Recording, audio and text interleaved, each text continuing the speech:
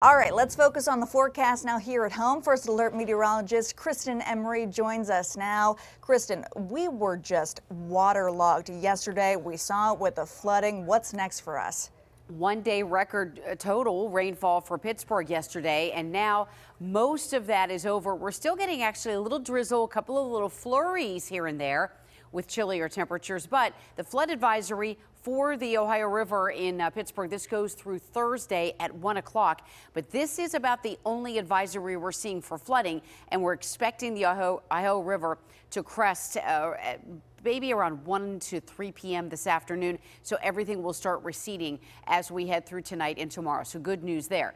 You see a little bit of activity on the radar here, but it's white. It's actually snow flurry activity, even a little sleet mixing in. In other spots, we've seen patchy drizzle for the late morning. But as we head through this afternoon, chillier temperatures giving way to highs right there in the mid to upper 30s. So we'll start to see some drier air and some cooler air move in. You can already see a little bit of this activity cutting off north of around I-80. So a couple of rounds of a few flurries or a light snow shower early afternoon. Temperatures right now in those mid 30s, but we'll be on our way to about 39 for the afternoon high. You can see some flurries right now in Pittsburgh at 35, Greensburg 34 with a couple of raindrops, and even a couple of flurries in Connellsville at 33.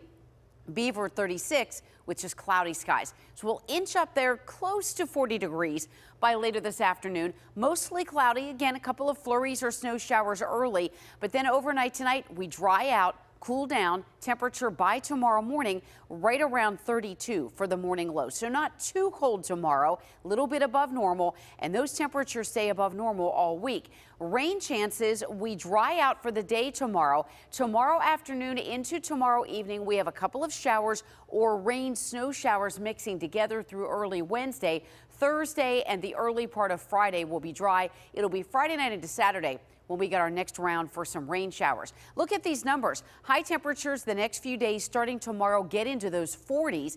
We're going to end January the way we started with very warm temperatures. We had that little cold snap in the middle, but overall for the month, a very wet and a warm January for Pittsburgh. So here's Futurecast as we head through the afternoon. Get to around 39 for the high in Pittsburgh, some lower 30s, upper 20s for the highs in the Laurel Highlands. Overnight tonight, the clouds stick around. That keeps us relatively mild. Lows tomorrow morning only in the lower 30s. Dry for tomorrow with a high in the lower to mid 40s across the area. But you see the snow looming off to the west. By the time it arrives here, it'll mix with or change to a few rain showers tomorrow evening, lasting through Wednesday morning. Not amounting to much, and then temperatures again Wednesday in the 40s. So 39 today, 32 your overnight low tonight. Tomorrow we get up to 44 for the afternoon high, and then right around late afternoon and through dinner time, a few rain showers or snow showers mixing or alternating. No accumulation though, except possibly in the ridges. We could get a little coating. Wednesday 43 with again very early morning rain snow. Should be dry by 8 a.m. 45 and dry Thursday, nicest day of the week. Scattered rain showers for Groundhog Day Friday.